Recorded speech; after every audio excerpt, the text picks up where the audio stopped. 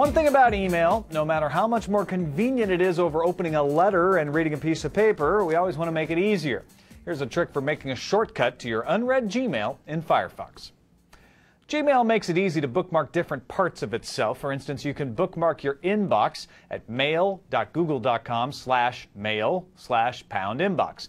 And that keyword after the pound sign is the key. Change that to #sent, and you can bookmark your sent mail. Unread mail, unfortunately, does not have a nifty keyword like that. Instead, you need to do a search within Gmail. Phrase it this way: is:"unread in:"inbox, with a space between those two phrases. Now you can bookmark that rather ugly but useful URL, and the easiest way would be to drag it right to the toolbar. Now that seems simple, so let's make it more complicated in order to make it a little easier later. You won't want to hunt around for that bookmark, right? Not you, I know you. So do this. Right-click on the bookmark you just created and select Properties. In the keyword field, type a name you'll easily remember, like Gun Red. Sounds all Western and tough. G-U-N-R-E-A. It's a little long. Let's shorten it to G-U. Okay, now watch the magic.